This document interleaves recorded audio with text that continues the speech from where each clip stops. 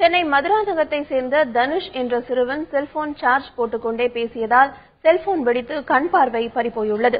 மதுராந்தகத்தை சேர்ந்த கூலி தொழிலாளி எட்டியப்பன் என்பவரது 9 வயது மகன் தனுஷ் செல்போனை சார்ஜ் போட்டுக்கொண்டு பேசிய பொழுது அது பயங்கர சப்தத்துடன் வெடித்தது. உடனடியாக செங்கல்பட்டு அரசு மருத்துவமனையில் சேர்க்கப்பட்ட அவர் இறுதியாக எழும்பூர் கண் மருத்துவமனையில் சேர்க்கப்பட்டார். அவருக்கு பார்வை பறிபோனதை முதல் கட்டமாக மருத்துவர்கள் உறுதி செய்தனர். இதையடுத்து அவருக்கு அறுவை சிகிச்சை செய்து கண்ணில் இருந்த செல்போன் உதிரி பாகங்கள் அப்புறப்படுத்தப்பட்டதால் தற்பொழுது இடது கண்ணில் மட்டும் லேசான பார்வை உள்ளது. வலது கண்ணில் முழுமையாக கண் பார்வை பறிபோயுள்ளது. 1 மாதம் கழித்து தனுஷுக்கு மீண்டும் அறுவை சிகிச்சை செய்ய திட்டமிட்டுள்ளதாக மருத்துவர்கள் தெரிவித்துள்ளனர். சார்ஜர் இருக்குல்ல, பெரியவங்களோ சிறியவர்களோ, ஏன்னா செல்போன் இல்லாம வாழ்ந்துடுறான். 2 கண்ணையும் இப்ப இந்த குழந்தை இறந்திருக்கு.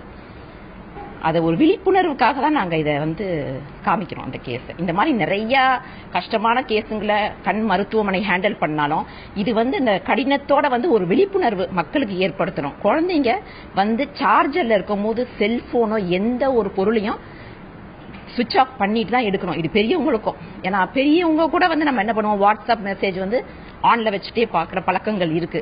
அன்னைக்கு எல்லா மருத்துவர்களையும் கூப்பிட்டு காமிச்சேன். இந்த மாதிரி ஒரு இன்சிடென்ட் Facebookல தான் நம்ம பார்ப்போம், வாட்ஸ்அப்ல பாக்குறத கண் முன்னாடி பாக்குறோம். எல்லாரும் அவங்க குழந்தைங்களுக்கு அனுப்பிட்டு இருந்தாங்க. இது ஒரு அவேர்னஸ்.